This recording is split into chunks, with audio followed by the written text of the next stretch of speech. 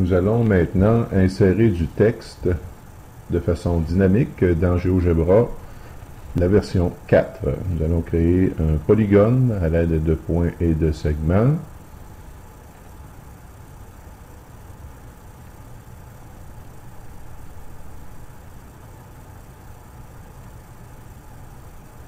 Nous allons maintenant calculer les angles intérieurs à notre polygone créé.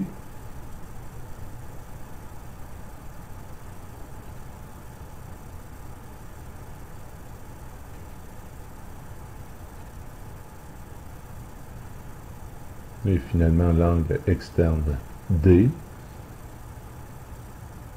Voilà.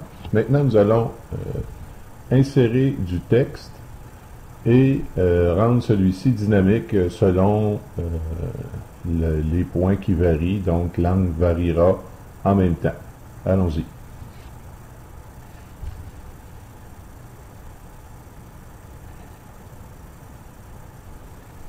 Dans la zone de texte, nous allons sélectionner Formule latex. Nous allons aller chercher le symbole angle,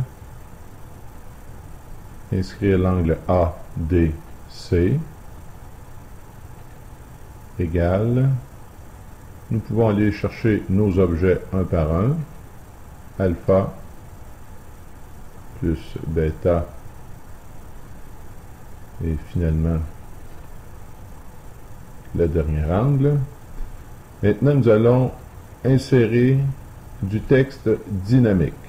Pour cela, nous allons utiliser le clavier virtuel que nous offre GeoGebra.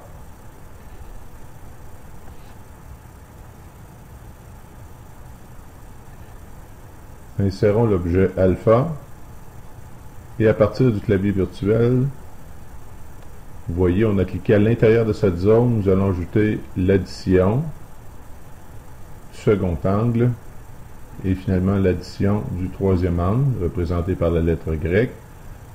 Et voilà, nous avons le résultat dans l'aperçu. On va tasser le clavier virtuel et cliquons OK. Maintenant, vous voyez, le texte est là. Et si vous bougez les points, eh bien, les angles sont dynamiques, le texte est dynamique et le calcul se fait automatiquement. Ajoutons un cercle, le centre D passant par C, et nous allons maintenant lier et libérer un point. Vous pouvez prendre le point B et aller cliquer sur le cercle. Celui-ci va s'accrocher au cercle.